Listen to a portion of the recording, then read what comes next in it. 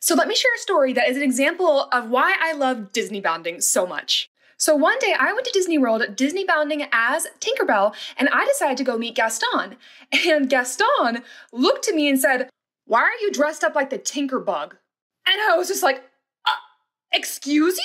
And he just asked, "Why would you want to look like a bug?" And I was just like, oh, Tinkerbell needs to hear about this. So I ran over and met Tinkerbell and told her what Gaston said.